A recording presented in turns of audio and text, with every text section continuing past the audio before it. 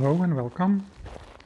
Today I'm revisiting the lava tube in Lake Highlands area in Northern California, east of Shasta. I was here a few weeks ago, 4 or 5 weeks ago, and made a video here, but I didn't have lights at that time, so some parts of that video were dark, and so I figured out I'll go back and go and take some lights and go in that same tunnel. So here is the opening, and I brought some lights.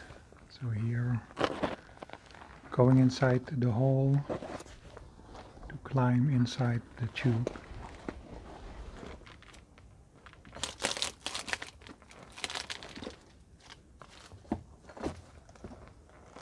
And at this point, this is about the highest that the tube is, and at this highest point it's about 7 feet high, so I can walk here comfortably.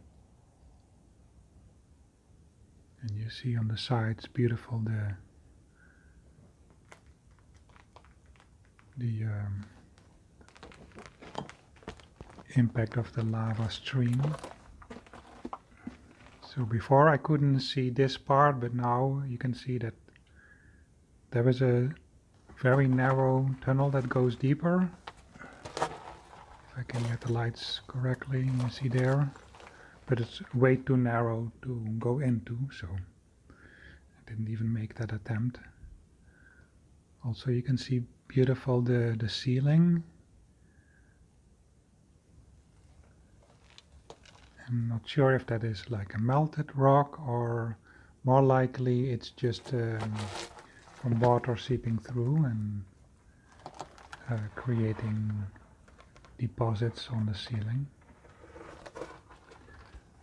So I'm not going that direction, turning around and exploring further this area of the tube where you can walk comfortably.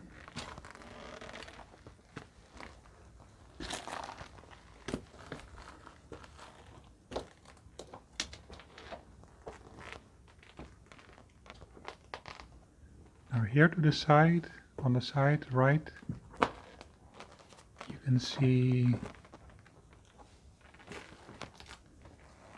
now a side tube that connected with this larger one, and so now with the lights we can look inside, and I'm actually going to climb inside there.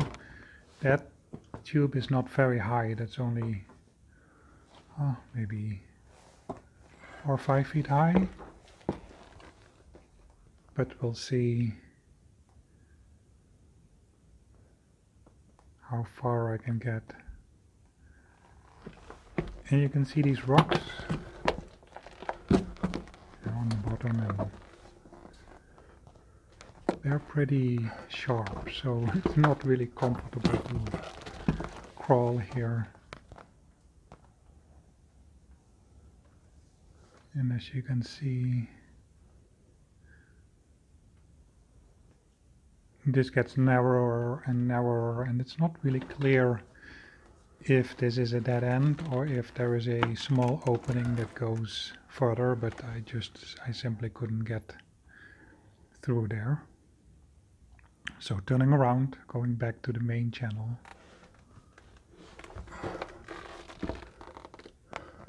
Careful not to bump my head.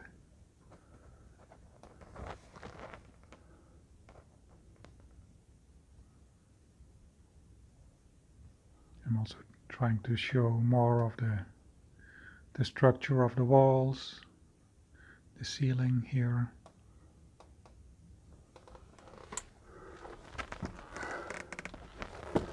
Because in some parts you can really see how the flow of lava created the contours, like here on the right. and then on some parts it's like later deposits.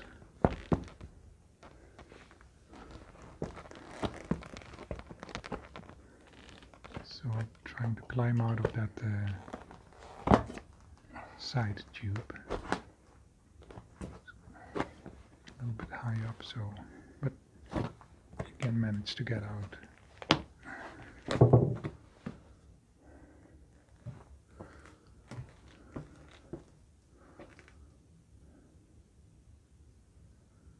And then the rocks.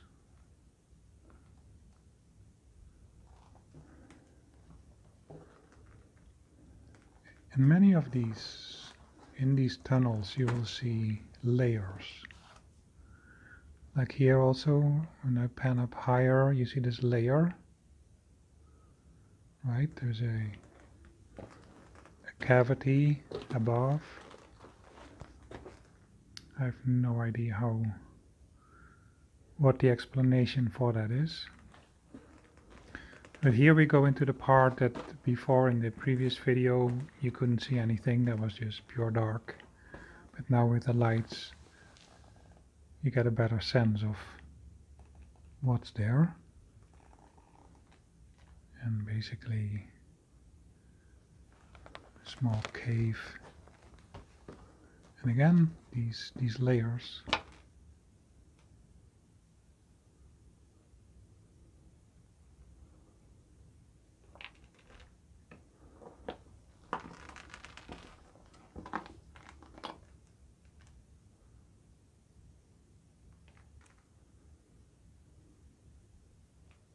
And then within a short distance you can already see the light coming from the other side.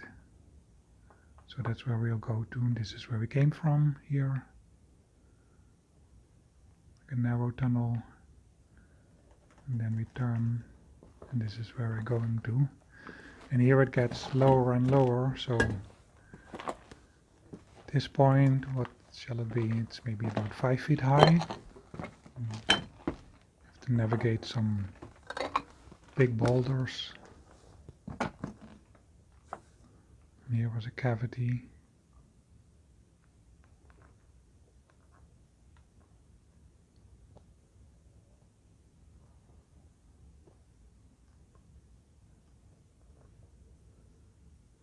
And again, layers.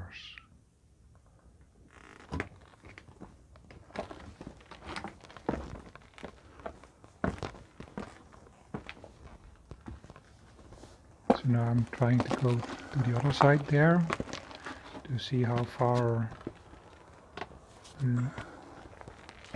this leads, if anywhere. And again, just like the first part of the video, you'll see there is too narrow an opening to go through. But most likely it goes deeper. And here, so you can see inside. But here, as I pan up, you look at the ceiling. Those blocks, they are very precariously held together. This is not a safe area to go into, because now it's easy to see how this is able to collapse, because there is not really a structure. These are just loose blocks. I mean, over time I think they just cracked and formed these individual blocks, because in the winter time this is cold and covered with snow, so I can figure that the ice water, when it seeps through it and it finds any crack in the rocks, it will over time create these fractures. And yeah, not too safe to walk under. So going back, looking for the exit here to the right above.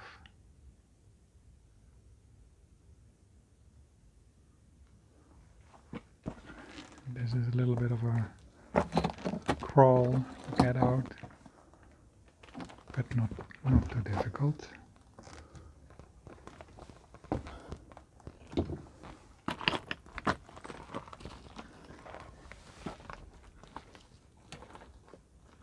And then here you will see the road. This is really right next to the road that goes to Medicine Lake, the forest road.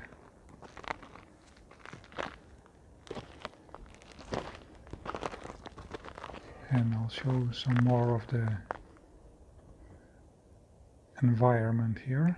So this is the hole that I came out of.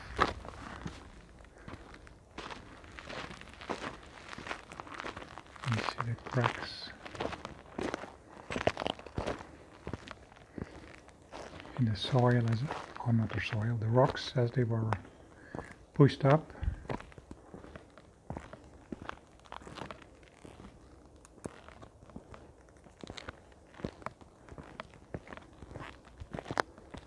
And here I'll show you a small natural arch, rock arch. Pretty much on top of it now, so show you from the side.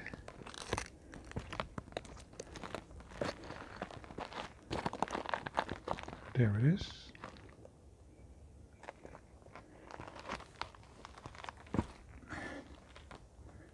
So this originally also was a tube, but this one is completely collapsed.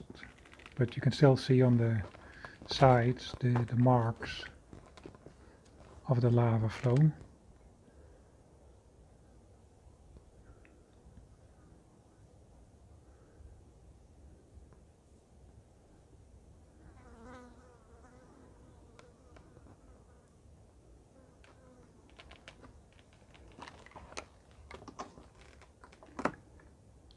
And then the rock that's in the middle of the view, well, just a minute ago, if you look at it closely, you will see that long time ago there were actually two flows, and that rock is the one that's now in the middle again, was in a way a divider between two tunnels. You can see marks on the left side and on the right side, but completely collapsed at the moment. But I'll show you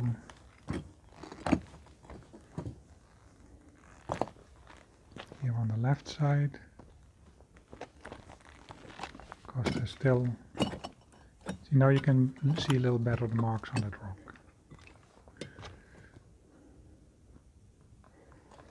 But there,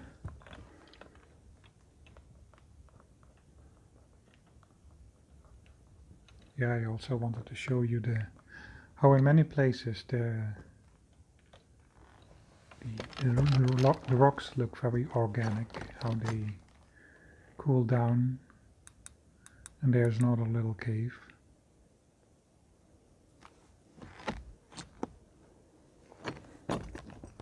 That one turned out not too deep, but I'll show you just a little bit.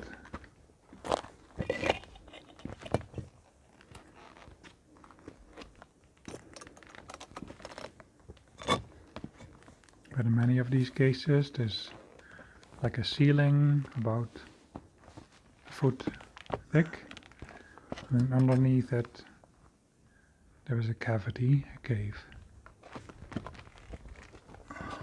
Like here.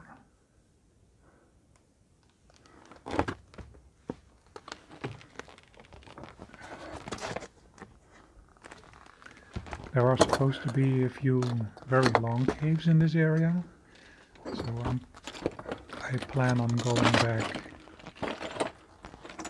maybe in a few days to search again.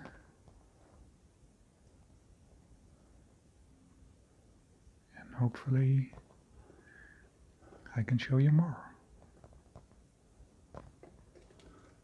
So for now, this is about it. I hope you enjoyed and have a wonderful day. Thank you.